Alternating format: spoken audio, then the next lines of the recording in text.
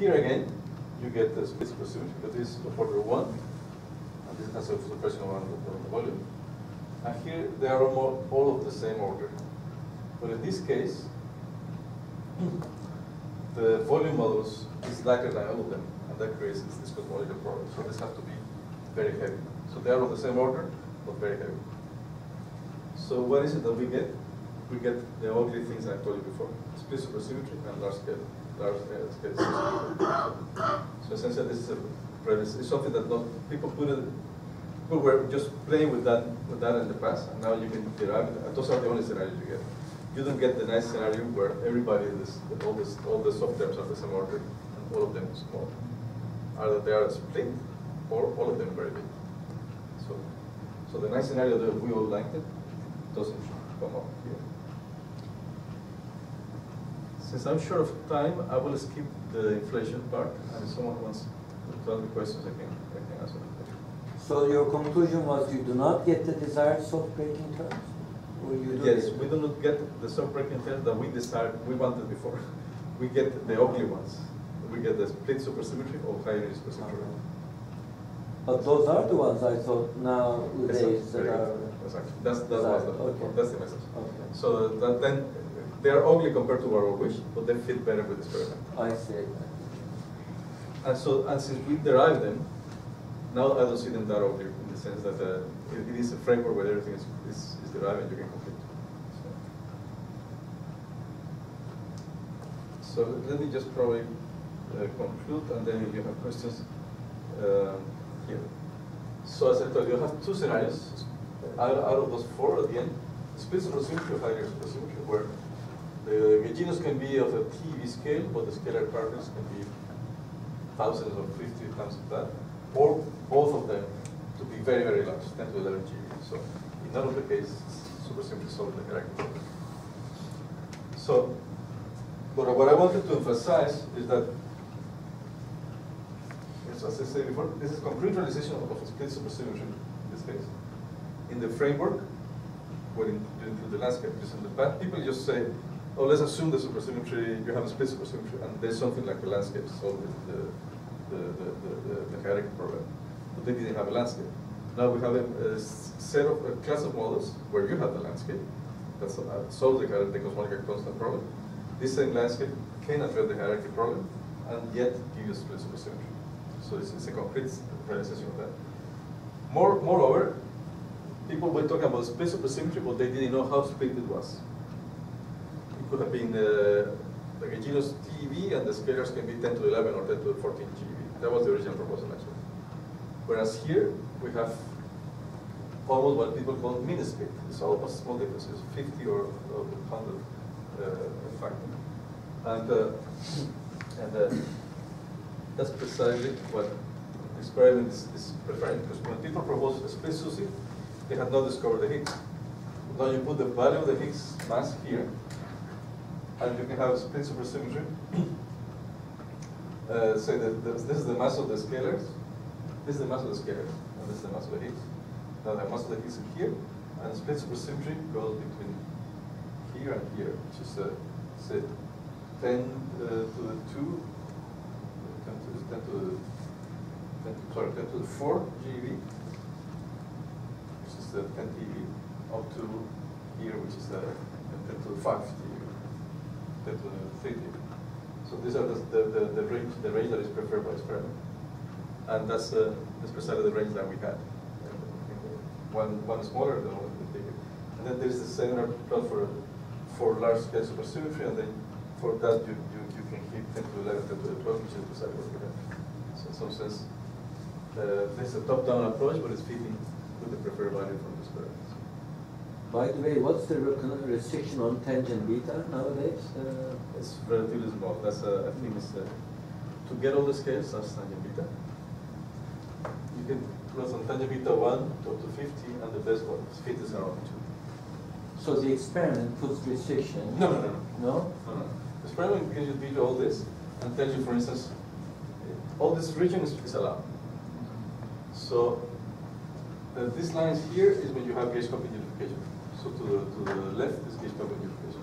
So you can have gauge coupling unification here in the frame bar. So, and all of this experiment can tell you that. But for our scenario, you hit here. And then you can read and understand the meter. But experiment you can play between 50 and so on.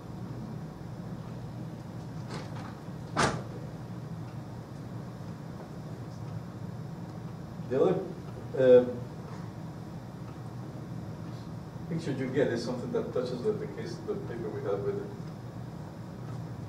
Bhaskar, is that here you have a non-standard cosmology after inflation.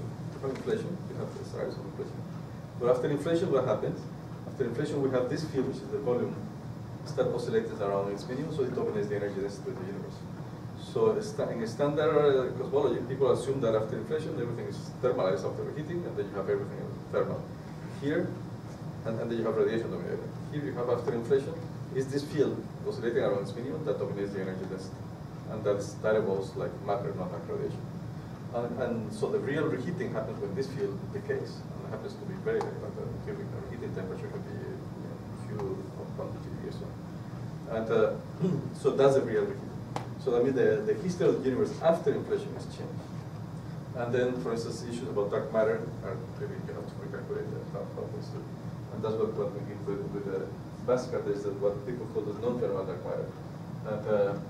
And then you can put constraints that can be tested in future experiments for search of dark matter. So that's what is here. Still, some constraints from the different searches. It allows the exynos to be the lightest of the neutralinos. Still between 3 and 300 is still allowed. And in the future, sort of the plot doesn't look like that. Yeah. And in the future, it can be ruled out either by the new generation of dark matter searches, or something called LZ and CPA, and even Fermi, and they can to test. And on colliders, I didn't say, for colliders, since the Gechinos are of all TV and all the ones will be very heavy, so at LAC you will not see any of those. If you see a stop at LAC, you rule out all the scenarios, because the squash will not be that light. But so the only thing we expect to see would be like exynos or winos or something like that at the most. So it's very small hope to see something at LAC if this is correct. But it would be only the lightest of these particles. And the scalar component will not be the same. Okay, so let me conclude. So there are two general scenarios for supersymmetry breaking with computable soft terms. And everything in terms of the fully supersymmetric effect into theory because of this nilpotent superfield picture. And then we have, well, because these are the things, and at the end I will give you what's called split supersymmetry or mini split supersymmetry. And at the end we have non-thermal dark matter as a post-inflationary cosmology. And so this is interesting and testable phenomenology. So that's and as I emphasize that these are not just two random models. These are the state of the art. These are the only concrete models where people have everything computed to fix the model. So of course we cannot hope to rule out the string theory, but you can rule out concrete scenarios or general scenarios, and this is the scope that these two scenarios are possible. So, and unfortunately, I didn't have the time to say about inflation and post-inflation, so you have any questions I'll be happy to answer. Thank you.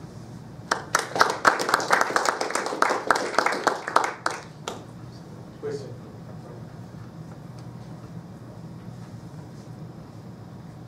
Can you assess the situation at LAC? What should we expect and what's the big picture? Should we despair or not? Or what's your feeling? I think it's too early to be too pessimistic, but I think we have to worry the next year and a half. If nothing happens, what do we do? What do we look for if we don't find any new particles by then? We'll all do string theory. There's several things, eh? But of course, if, for theories, it's easy to read. In general, the motivation to go to higher energies is always there. You don't find, that's always, anytime we go to higher energy, you find something. So these scenarios precisely motivate the 100 TeV because this particle will be seeing in 100 TeV collider, but not at 30. So in that sense. Of course, if we would have written this 5 years before, it would be more relevant because now it's a posteriori. But I think the scenario, you don't expect to see almost any supersymmetry. When you say testable, I mean, Testable, these yes. scenarios, You if can nothing not- is discovered up to 15 TeV energy, this is where how far LHC It's can okay, go. even the Gaginos, because you know, you see that what I told you in one of these plots. Oops, Oh. this one.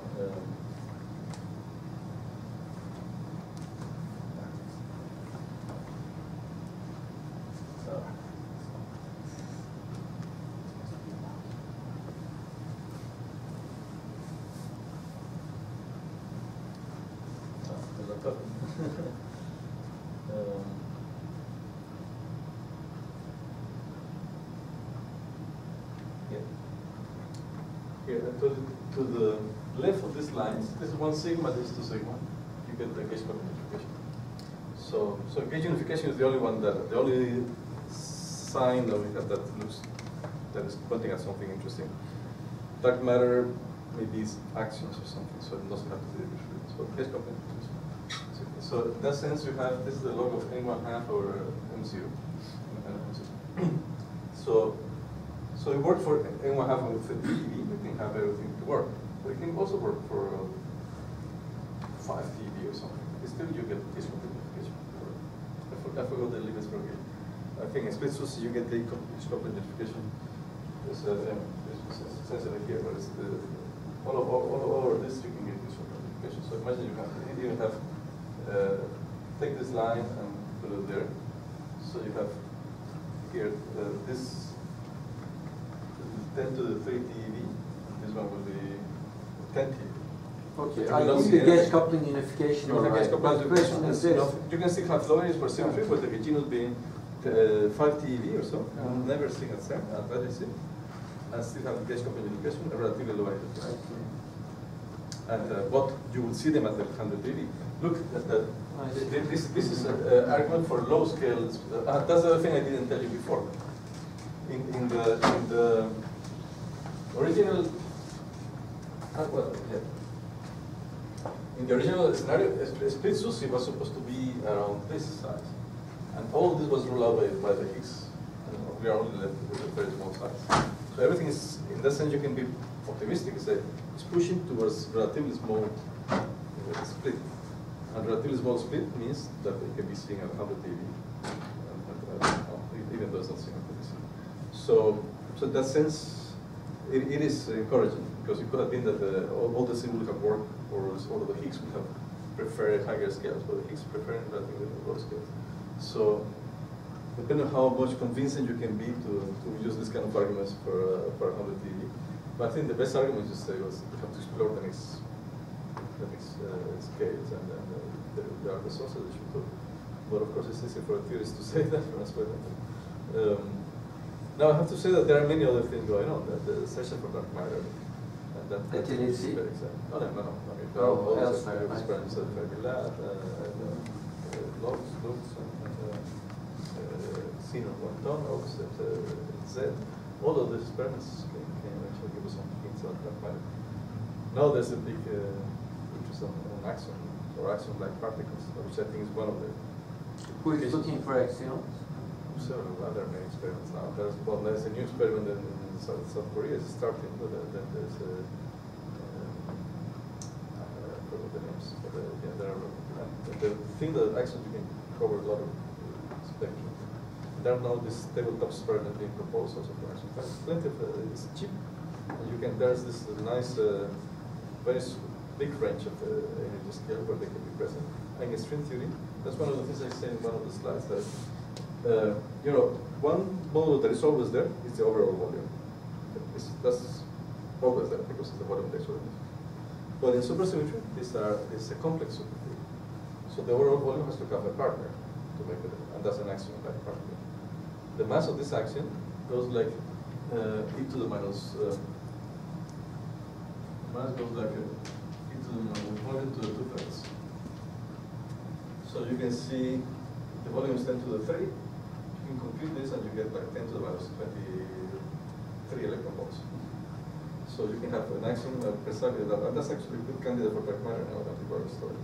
You know, an axion particle of the 10 to the minus 22 electron volts. And that comes out here.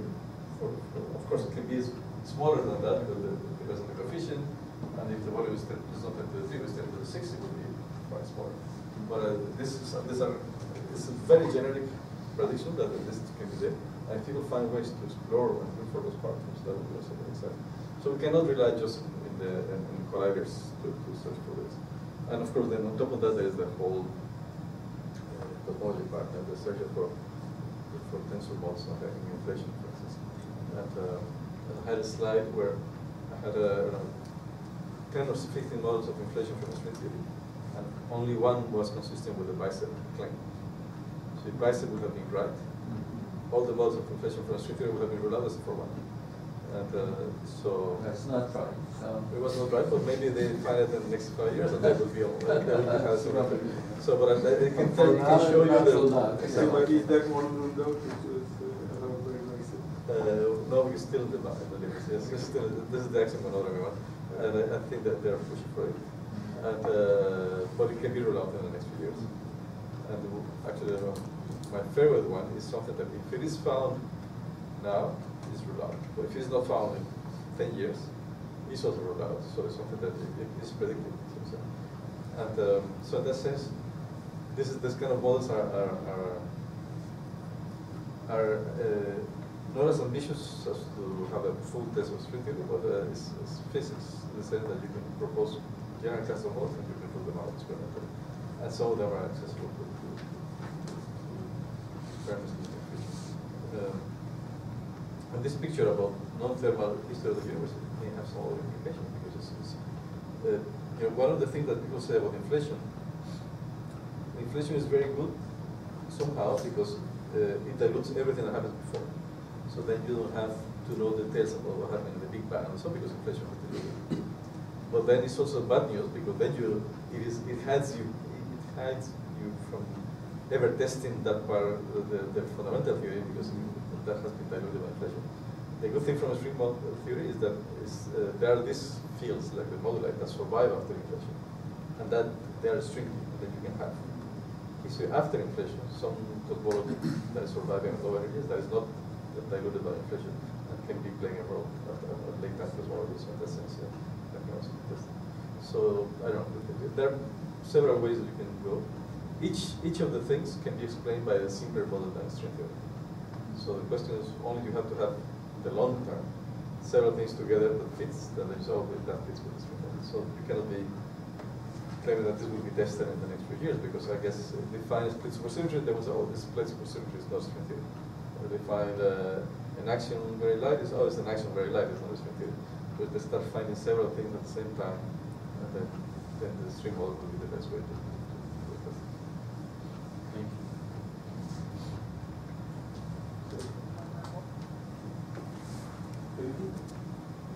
yeah, go ahead.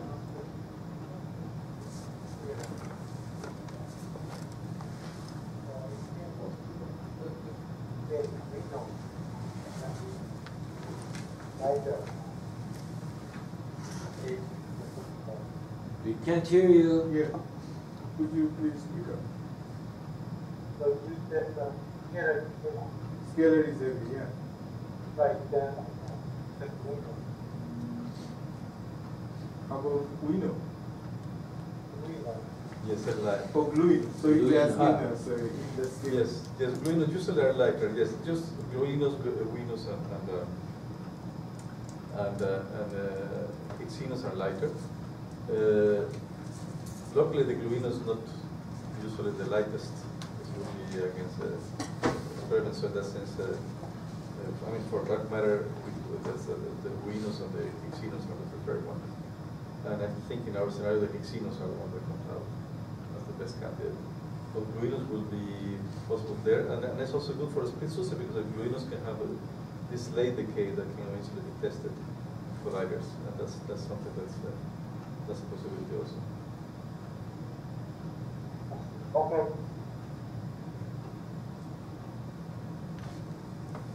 Okay. All right. Fernando. Can you remind me what was wrong with D5s wrapped on 2 cycles? Sorry? Why you had D7s and D3s, but what was wrong with D5s wrapped on 2 cycles? Oh, very good. There are duals. You can have D3s and D7s, or D5s and D9s, and they're equivalent. So when you have D3 and D7, you can do yes. So essentially, you can work with D3s and D7, and essentially this one, yes. Now, but in these ones, the D5s can play a role. They play a role because there will be non-BPS. You have D3s and D7 because they have to be the difference in dimensionality has to be 4. They have to be supersymmetric. But once you have non-supersymmetric minimum, the D5s will be playing the role of the domain walls that separate different minima. Because there will be domain wall in our dimensions and wrapping a 3 cycle in the extra dimensions. And so when you have this bubble nucleation from one minimum to another one, this bubble will be coming from a D5, which is kind of nice. And I also want to can you give me a sort of intuitive picture why the volume of the Claudial is stabilized? You have, so usually just putting fluxes on cycles is not enough to stabilize. It's not enough, no. So No, because fluxes on cycles stabilize the 3 cycles. And KKLT has some balance between some brains and anti-brains or something like that. No. KKLT is no, it's the balance between the number 2 of the effects and the fluxes. That's what is the way I want to stabilize. Here is also the same. It's number 2 of the effects and number 2 of the. So essentially. By non-perturbative, are you talking about the F3s wrapping around the 3-form, the fluxes for the cycle maxes in the two? No. Number 2 of the effect, you have a D7 brain wrapping 4 cycles. So in that D7 brain, you have a gauge theory. And that gauge theory can confine. You can run the gauge coupling, it can be like line like QCD and get if it is asymptotically free, you run. And then you have number 2 of lambda. So that's or you have an instantaneous. And this, well, in the simplest or more physical thing is the Gaugino condensations. So you have the condensation of Gauginos that induces a superpotential e to the minus 2 pi over n g squared. That's well known in field theory. So the only thing that string theory adds to this is this 1 over g squared happens to be the size of the cycle, and then that's how this is stabilized. I don't know this equation. And it is natural because this thing goes like e to the minus the volume. So it has a runaway behavior, and it's good because that means that the infinite volume that you recover flat space. But you don't have a whole just runaway because you can also have a minimum coming out. And why do you have a minimum? Because in string theory there are also each modulus is a different expansion. Because each modulus is the inverse of a gauge coupling for a different field. So you have this 7. Depends on where the moduli coming from. Gauge fields are from. Exactly. Yes, for instance, you have a D7 brain wrapping 1 cycle here, another D7 brain wrapping another cycle. So you have the expansion parameter is the size of this cycle, the inverse size of the cycle here, and the inverse size of the cycle there. So in effective theory, you have different expansions. And then the fact that this expansion can combine with this one, each of them will give you like a runaway. But you put the 2 things together, at some point they complete. But so what's the game? So essentially, you have. Yes. Basically, she's doing conformal. But when she's doing something like it's gamma equals 1. Okay. But So you have. if we don't do conformal case, then because she's solving for h squared, but she's using h squared with gamma. So something like.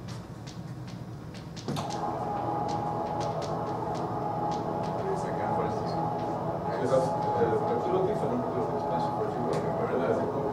There is a So now you are in G2. So this is a T1 is 1 over G1 squared. T2 is 1 over G2 squared. So as I said, this is a function of that. And If you have only one expansion, you cannot expect one term with the other one to be your minimum, because then you break your breaking equation. Because if you have two different expansions, you can compare this one with that one to get a minimum. And that's what is happening. So in both cases, the whole is equal to 0 when the G is equal to 0. But, so that's the runaway behavior. But then That's the volume decay you were talking about? Sorry? On some slide you had volume decay. Is that this? No, the volume decay. The volume decay is the fact that the volume decay is the fact that this guy, the volume load. So I don't. The volume goes like the mass, so the volume goes like 1 over volume to the mass. I mean, what she's doing might work for this for conformal, but if you go to this formal, But even for conformal, it's the sum of the both of the soft masses look like 1 over volume squared. So for instance, the G look like 1 over squared. So this is heavier than this one. So the volume. Exactly. So the volume will be oscillating around its minimum and control the energy density of the universe. So at some point, when it starts getting here, it decays. And decays to the light, and that's what we call the heating. So heating will not be after inflation, but after the volume setting. And that's how you generate it. The minimum you generated in this way. And that's very important. There was a problem in the 80s. What the so-called line and cyber theories. Line and cyber theory, the model they have to go to 0 at infinity, and then so at some point it goes here, it goes there, and they say, well, whatever if it goes this way, whatever is less has to be totally expansion, so that you're competing different orders of in one particular expansion competing with each other to be unique. So that means that the solution of your torque is equal to this from but in this case, because that assume that you have only one field. If you have several, then the two different expansions compete with each other, and you can have weak opening both. And that's what Yeah, I'm just trying to remember what the space-time interpretation of those effects. These are instantaneous. Yes, instant and Case-Theory instance. The standard Case-Theory instance. But now you They can come from rounds D7, before the D7. Oh. Yes, there are two ways to get it. Okay. If you run the D7 to the first cycle, the D7 is a Case-Theory, and that's going to be the general decision, and that will give you this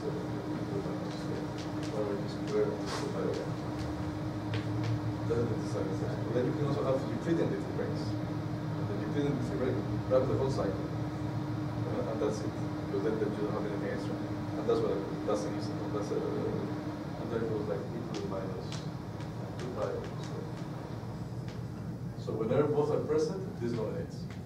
But it could be that this is present, this is not. So this is standard instant, but reflected the fact that you have in string theory is a D3 frame.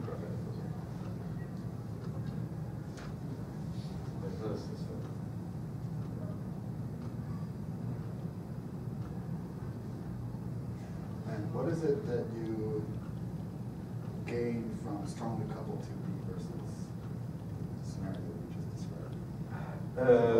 Like Heckman and Butler. Yes. So far you don't get that much because you don't control the effective theory.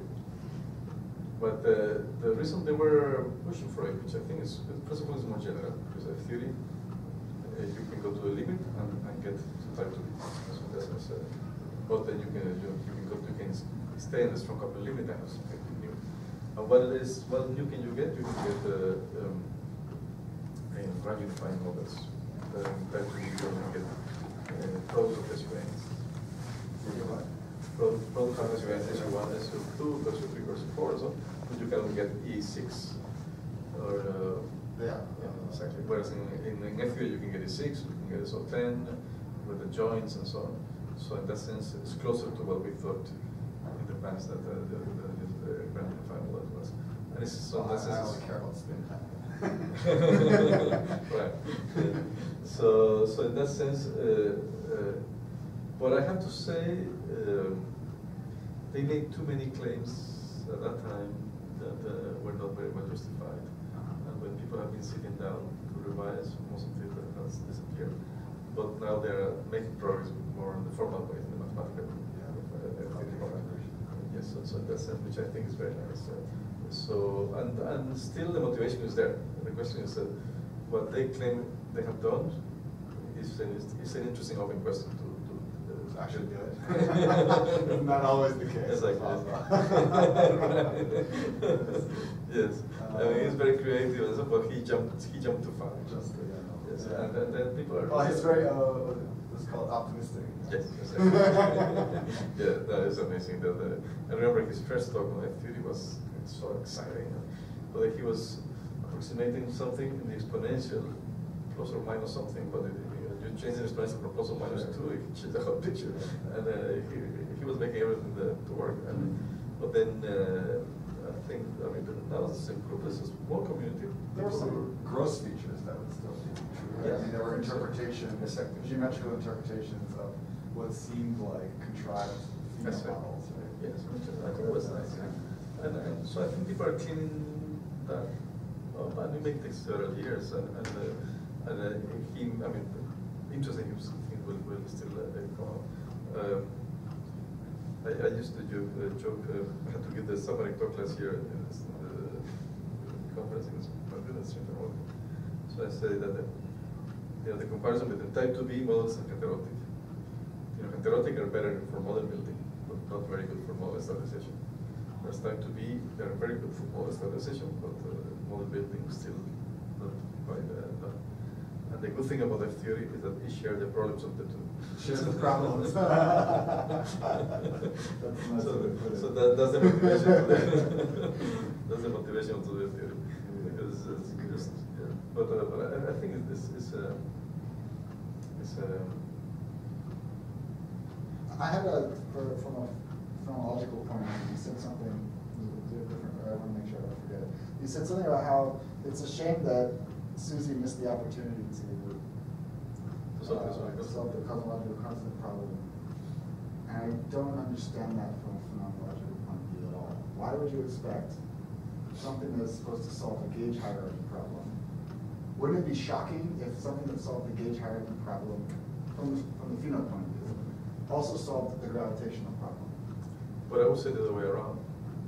Which problem is bigger? Because Maria constant is the biggest. Well, as a string theorist, I would say it's the same thing, right? But that's from a pheno point of view, they're completely different. So why would? Yes, exactly. But I mean, I would say supersymmetry had all the potential to solve the cosmological constant problem. So if I were supersymmetry, I would solve that problem. Well, because of what? String theory? No, because it's a bigger problem. The tuning is bigger. The divergences are quartic. I understand, but it's a problem that arises in a theory that it's a problem has nothing to do with gravity. Well, it's a theory with gravity, and so then you have supergravity. So in some sense, you have supersymmetry can cancel the loops to solve the cosmological constant. So no problem, you get something. I see what you meant. Okay. And yet he didn't do it. Sure. So now, okay, forget about that, and let's cancel this little thing, which is not that big. So you said it missed a chance.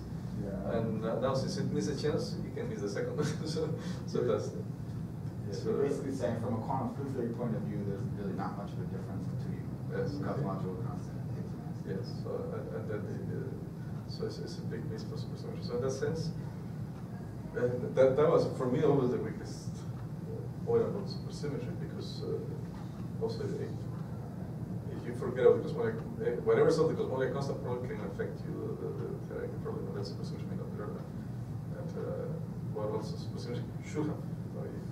If it is symmetry that addresses your problems, the best thing in the world. Yeah, but I mean, from another point of view, you could say that it's cosmological constant is an intensive gravitational problem. So, for example, relaxing it could relax in a de Sitter, like a Polyakov type idea, or I don't think it's his idea originally. The idea is that the cosmological constant decays over time in a de Sitter universe.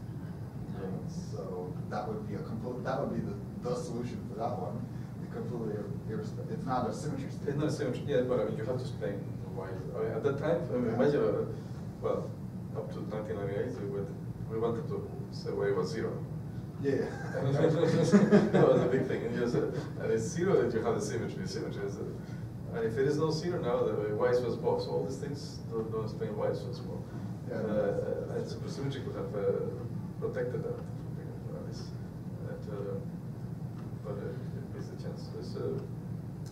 So I don't like the landscape. I have to say the landscape solution, but it's the best thing we have. I may be the right solution.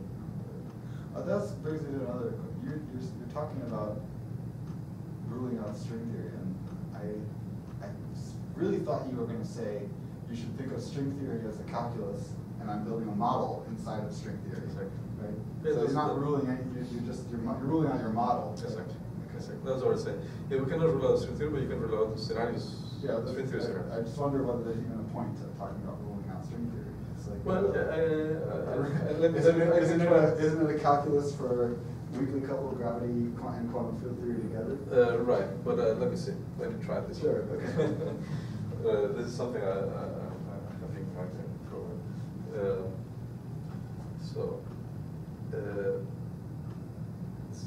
It's only me who says it. So you have in special relativity, you have this linear approach to define what a particle is, and all the representations. The hierarchy problem, after all, is relatively recent phenomenon. Is that right? Exactly. Due to LHC situation. Yes, it was already hinted at left, but now it's getting worse. Getting worse. Are these scenarios in the parentheses, are they recent scenarios because of this? Yeah. Since this was motivated because of the landscape. So the landscape gives you the solution of the hierarchy of the cosmology constant problem. Why don't we use this to solve also the hierarchy problem? And then they say, well, let's keep some good things about the supersymmetry, which was, for instance, the gauge coupling unification. So if we keep the gauge coupling unification, you need the gauginos to be light, but you don't need to be the squarks to be light. So in that sense, you can split the two and still have, and then the gauginos can be the dark matter and so on. So you keep the good things about supersymmetry except for the hierarchy. And the hierarchy you use the landscape. And here, of course, the hierarchy is supersymmetry, so everything is solved by the landscape. Can you say that again? Why would the hierarchy problem not be solved by supersymmetry? Oh, yes, because because you still don't have, the scalars are more scalar than the gauginos, so everything is done. So supersymmetry is not protecting the scalars, the scalar masses. But the gauginos can be TeV, but the scalars can be 1000 TeV, so 10 to the 10 GeV. So the supersymmetry is not protecting the scalar masses.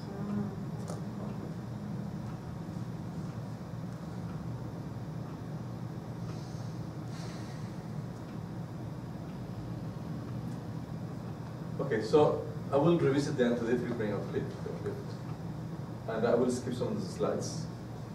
But the idea is the following.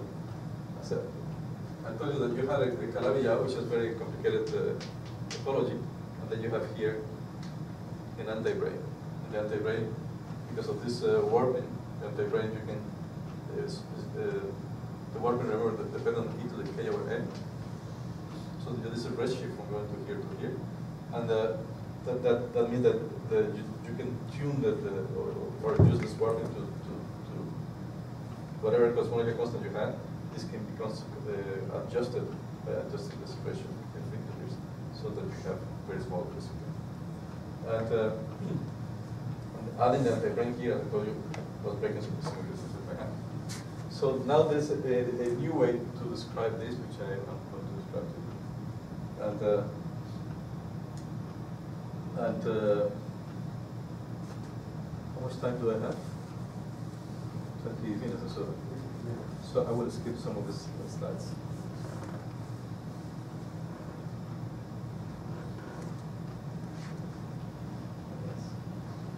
And the new way is something that people have been working on the past couple of years.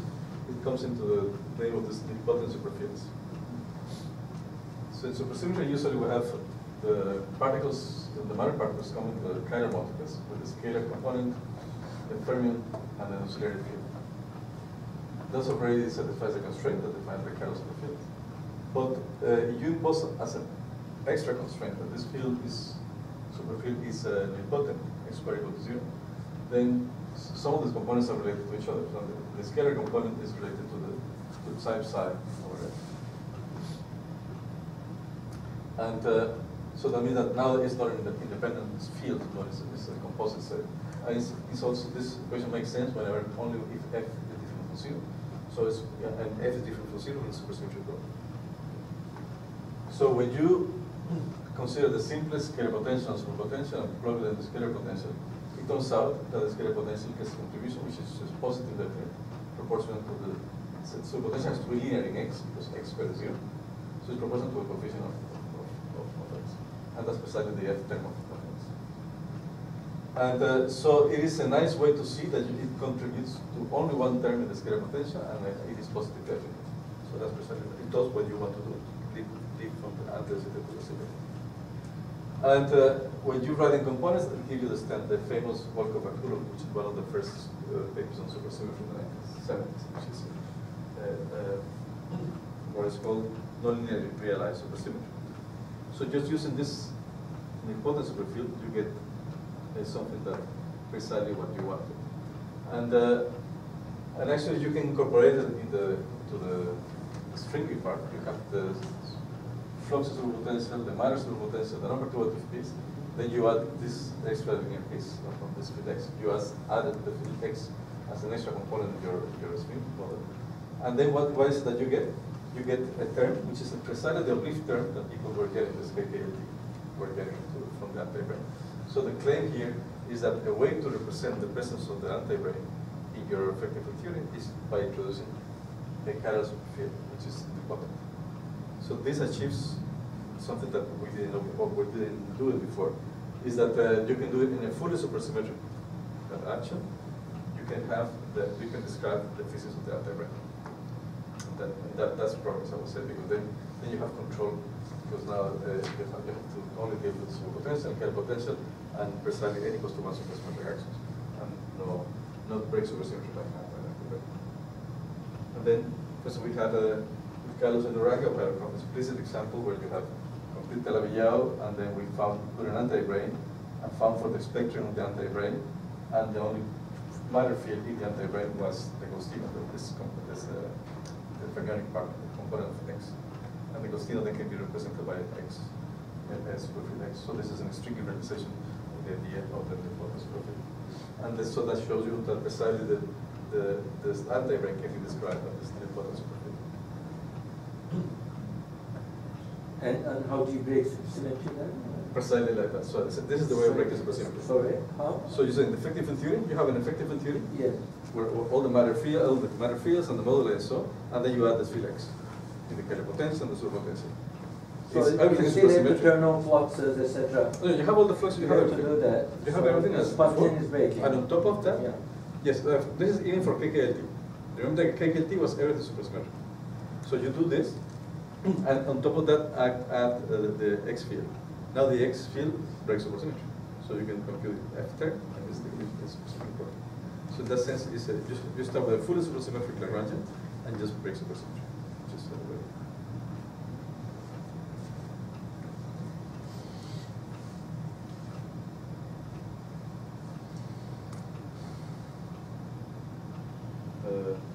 Well, and you can do it explicitly in compact Calavillaos and so on. So that's the next step.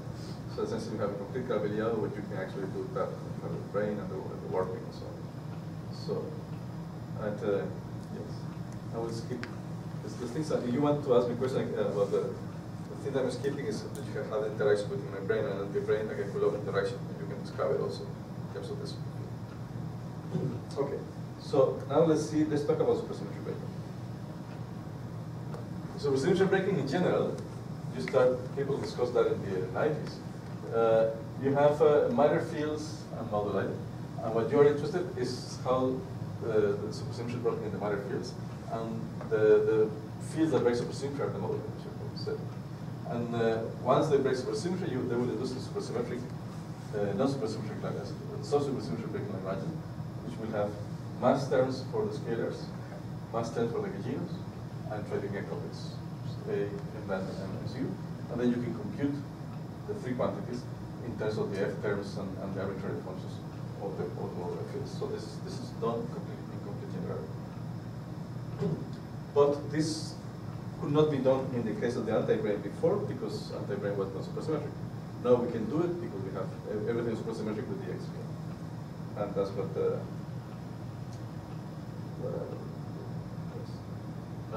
so to study supersymmetry breaking, we have to consider the two scenarios. One is that the standard model is on a D3 brane at the singularity, or the standard model is on a D7 brane graphing for example. Those are the only two options.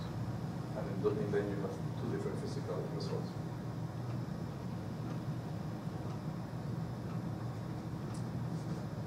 In the original KKLT, people tried to mimic that, to compute the soft terms by having the anti-branes in a non-supersymmetric way, and they computed the mass of the volume modulus compared to the gravitino, which is heavier, and the gravitino was heavier than all the masses of the genus and the scalar comparison electrons.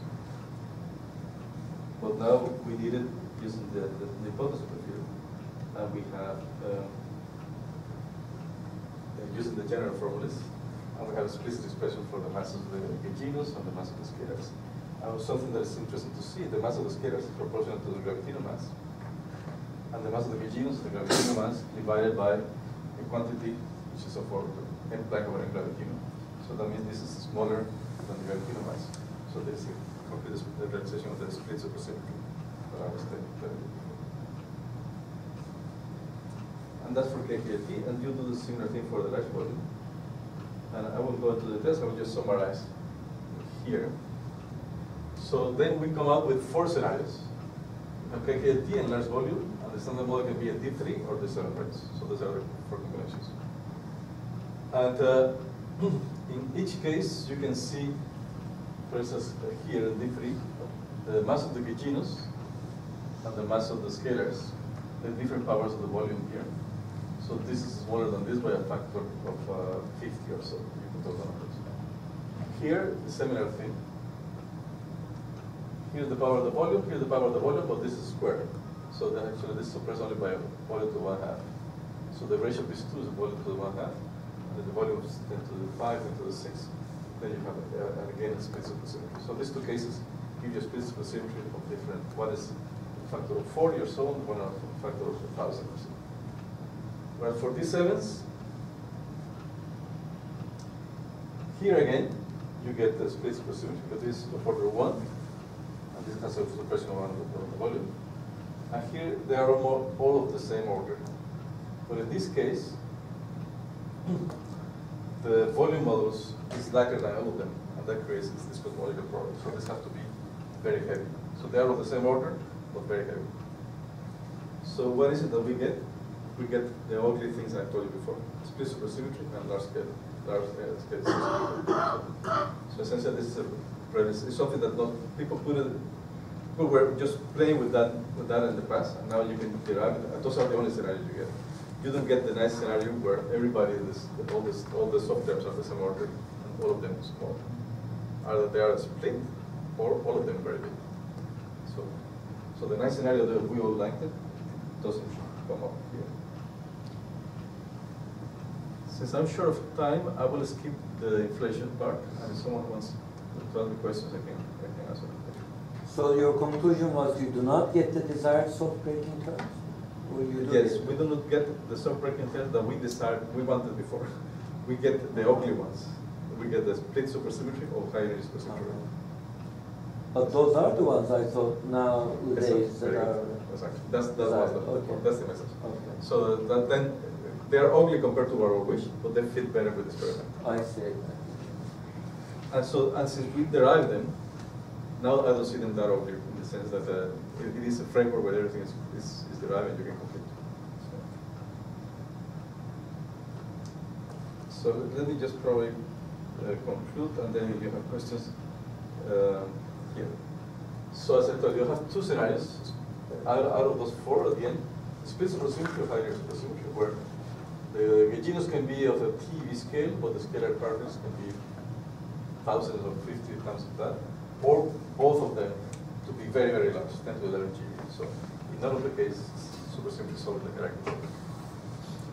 So, but what I wanted to emphasize is that so as I said before, this is concrete realization of a split supersymmetry in this case. In the framework, when you include the landscape, because in the past, people just say, oh, let's assume the supersymmetry, you have a split supersymmetry, and there's something like a landscape, solve the hierarchy problem. But they didn't have a landscape. Now we have a set of a class of models where you have the landscape, that solves the cosmological constant problem. This same landscape can address the hierarchy problem, and yet give you a split supersymmetry. So it's a concrete realization of that. Moreover, people were talking about split supersymmetry, but they didn't know how split it was. It could have been like a genus TeV, and the scalars can be 10 to the 11 or 10 to the 14 GeV. That was the original proposal, actually. Whereas here, we have almost what people call mini-split. It's almost small differences, 50 or 100 factor. And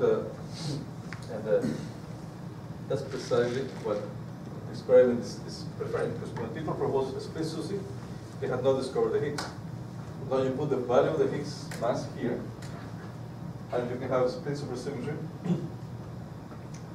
Say that this is the mass of the scalars, this is the mass of the scalars, and this is the mass of the Higgs. Now the mass of the Higgs is here, and split supersymmetry goes between here and here, which is say 10 to the 2, 10 to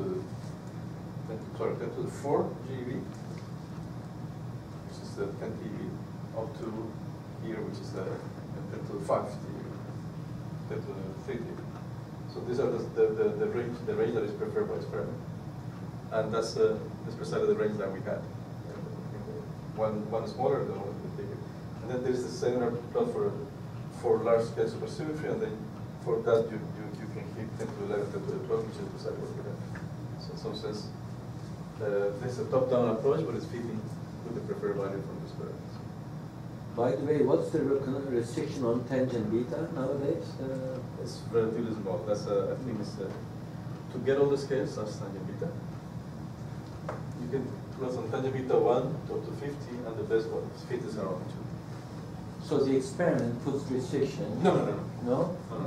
The experiment gives you all this and tells you, for instance, all this region is allowed. So this lines here is when you have gauge coupled unification. So to the left is gauge coupled unification. So you can have gauge coupled unification here and right. So and all of this experiment can tell you that.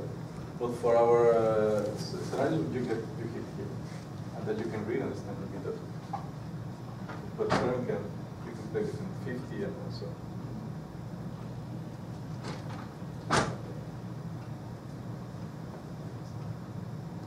The other picture you get is something that touches the case, the paper we have with Bhaskar, is that here you have a non-standard cosmology after inflation. Before inflation, you have the stars of inflation. But after inflation, what happens? After inflation, we have this field, which is the volume, start oscillating around its minimum, so it dominates the energy density of the universe.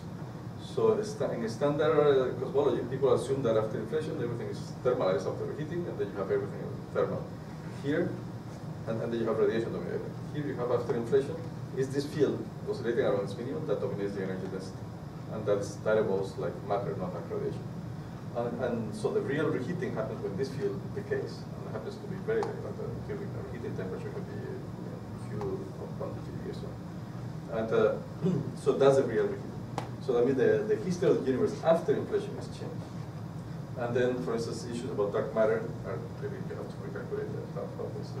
And that's what we did with Bhaskar, is that what people call the non-thermal dark matter. And then you can put constraints that can be tested in future experiments for search of dark matter. So that's what is here. Still some constraints from the different searches. It allows the Higgsinius to be the lightest of the neutralinos. Still between 3 and 300 is still allowed. And in the future, sorry, the plot doesn't look good. Yeah. And in the future, it can be ruled out either by the new generation of dark matter searches, like something called LZ and CTA, or even Fermi, and they can to test. And for colliders, I didn't say, for colliders, since the genus out of it, or TeV, and all the old ones will be very heavy, So at LAC, you will not see any of this. If you see a stop at the LAC, you rule out all the scenarios, because the squash will not be that light. But so the only thing we expect to see would be like a Exynos or Winos or something like that at the most. So it's very small hope to see something at LAC if this is correct. But it would be only the lightest of these particles. And the scalar component will not be seen. Okay, so let me conclude. So there are two general scenarios for supersymmetry with computable soft terms, and everything in terms of the fully supersymmetric effective theory because of this nilpotent superfield picture. And then we have well, these are our degrees, and at the end I will give you what's called split supersymmetry or mini split supersymmetry. And at the end, you have non-thermal matter as a post-inflation as well. And so this is interesting and testable phenomenology. So that's and as I emphasize that these are not just two random models. These are the state of the art. These are the only concrete models that people have everything computed to fix the model. So, of course, we cannot hope to rule out the string theory, but you can rule out concrete scenarios or general scenarios, and this is the scope that these two scenarios are possible. So, and unfortunately, I didn't have the time to say about inflation and post-inflation, so you have to be persons already